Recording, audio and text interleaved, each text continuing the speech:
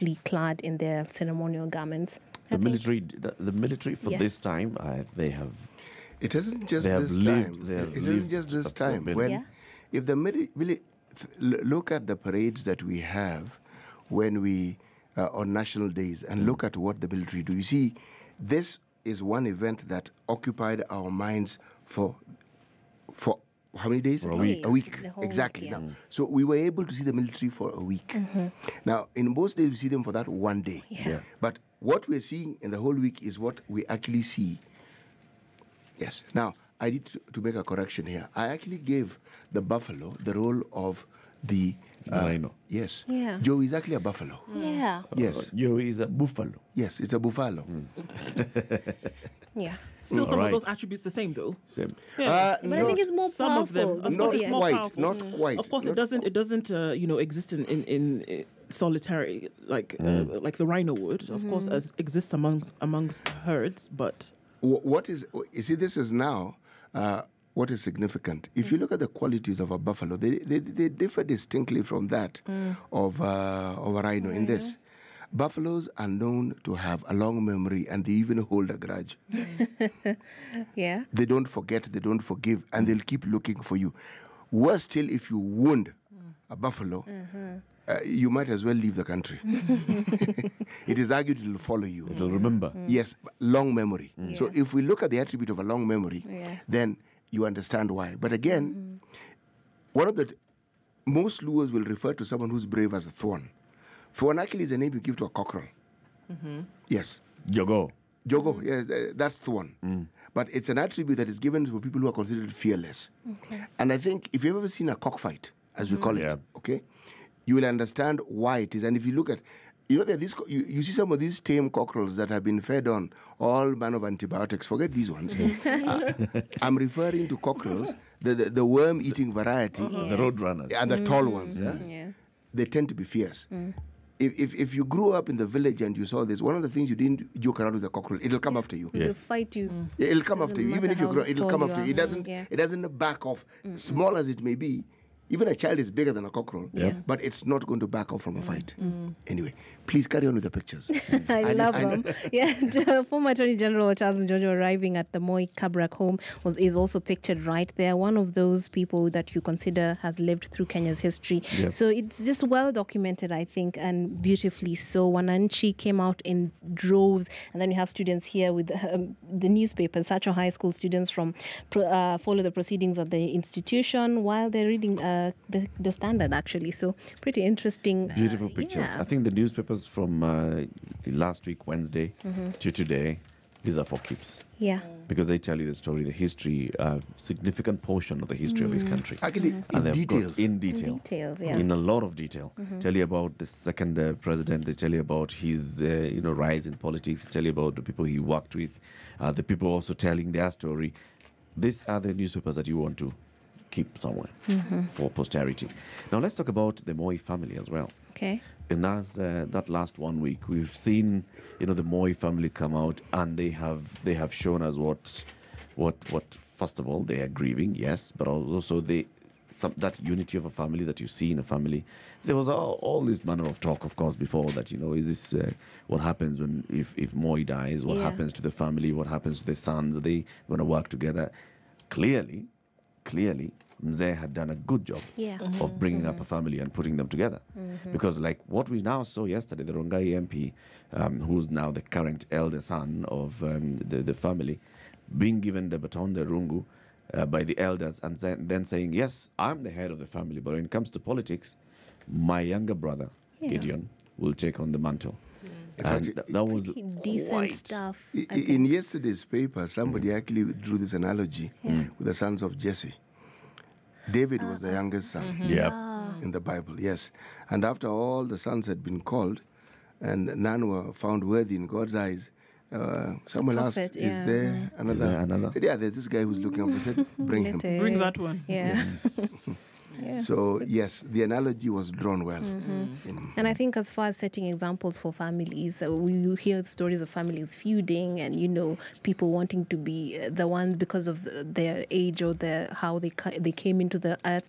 This sets a good example as far as, Indeed it does. Yeah. And even how they conducted themselves throughout those days. You could see there's Decency. some proper organization. Who's going to be receiving people at home when they come to Kabarak? Who's going to be receiving people at home when they come to Kabarnet Gardens? How are we going to be receiving the body and dealing with people when they come to Parliament to view Mzee? How it was very clear that this family had this with them. They had organized themselves. They were conducting themselves very, very, very well. Actually, if you look at that, it tells you of a tradition that had been set. Right. If you find a funeral with elders like the ones you saw in the regalia, it tells you that the man they were burying was somebody who had time for these people. Yeah. And that's why even in death, you still found that there was a space that was given to them. Then the picture that actually made me smile, it really brought a smile to my face, was when this picture of the citizenry. Forget the big tent where the dignitaries were sitting. Wananchi wa kawaida. Not just wananchi wa Kenya were sitting, okay? Even these politicians are wananchi wa Kenya. Remember, your surgeon into politics and being a mheshimiwa is brief. It's not permanent unless you die while you're on the job. And even then, it comes to an end. But when it comes to an end, why don't you follow? Look what the president says. He says he's going back to become an ordinary citizen. Yeah. That's what he said. So it's just that when you're in a position of leadership, you are a citizen, yes, but a citizen with a duty. So we accord you that prominence and we accord you the respect and we call you mheshimiwa. Right. But the real waheshimiwa are the people who actually vote, the people who gave you the job. Absolutely. Yeah, those are the waheshimiwa. That's true. Yes.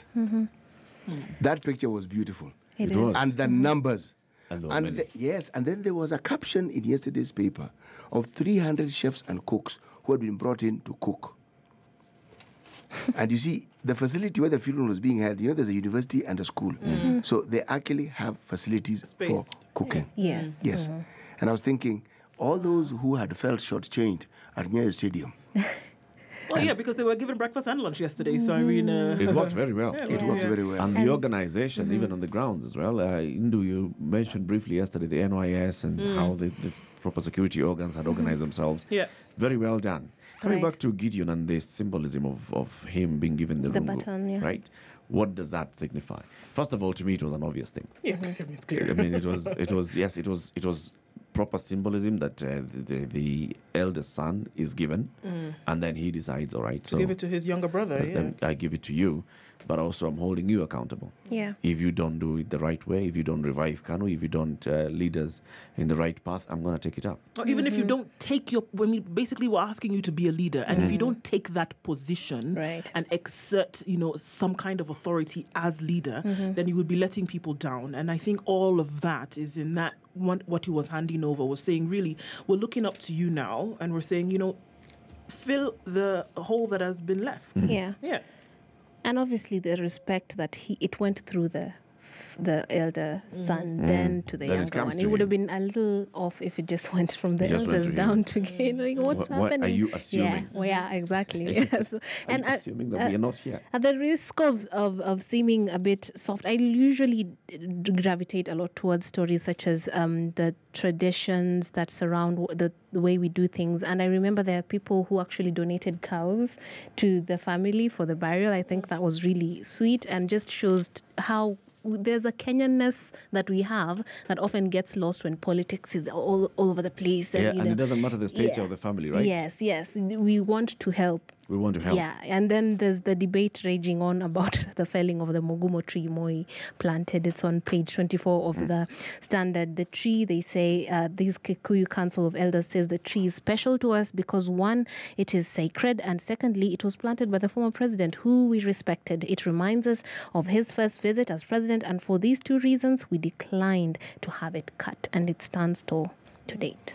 What is a mugumo tree in English? Is it a fig? Is it One a of fig? those. Yeah, it's a fig tree. Fig. It's a Yeah. fig tree. Yeah, it is.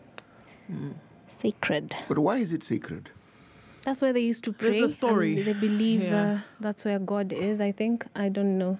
There's certain sacred Prayers thing. are conducted under the Mugumo tree. Yes. The- yeah. the- Under but- in the mountain. But there is a reason why this particular tree because you... Of course, you'll remember. You'll know that a Mogumo tree is one that stays on for long. It lives long. It lives long. So this you know when you have this as a shrine, it's not going to be... I'm trying to recall. There's yet another tree that even lives longer.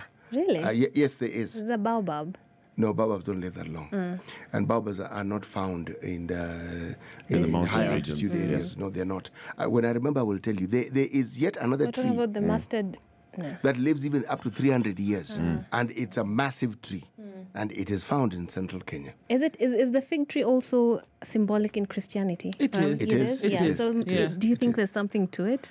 Well, one of the things, Yeah. remember, if one talks of deities, you talk of a heaven, all right? You talk of a shrine. And then you talk of a temple, or you talk of a church, or you talk of a mosque. Now, when people had their traditional beliefs in deities and they didn't have these structures that we speak of, there had to be a specific place that they considered sacred. Now, a tree that lives that long is likely to have significance because generationally, it outlives everybody.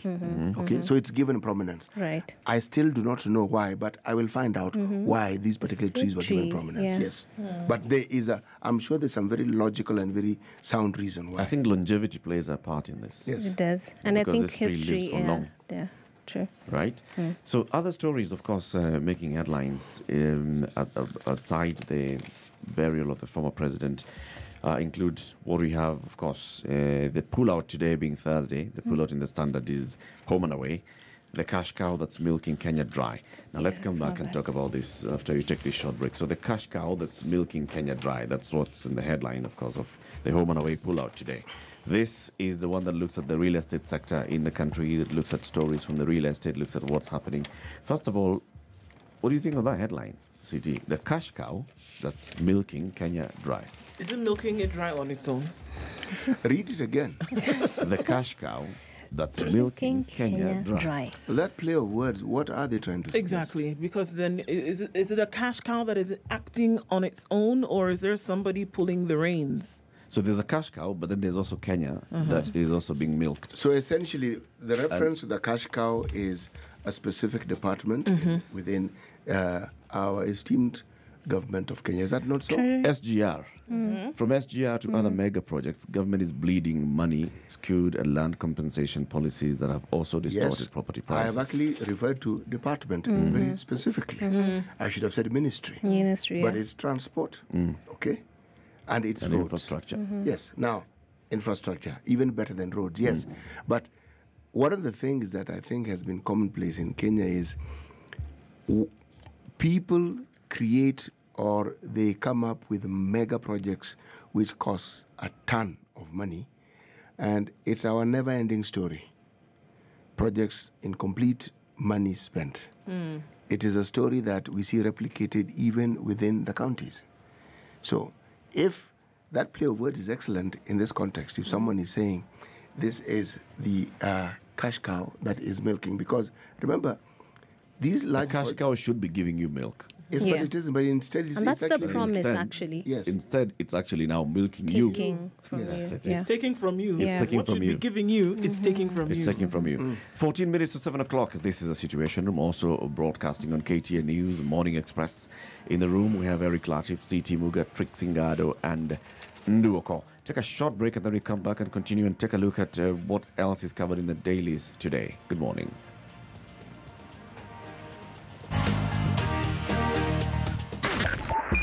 .5 Spice FM, Kisumu.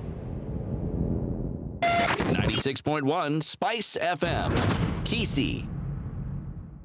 Mature, intelligent talk every morning. Spice up yourself.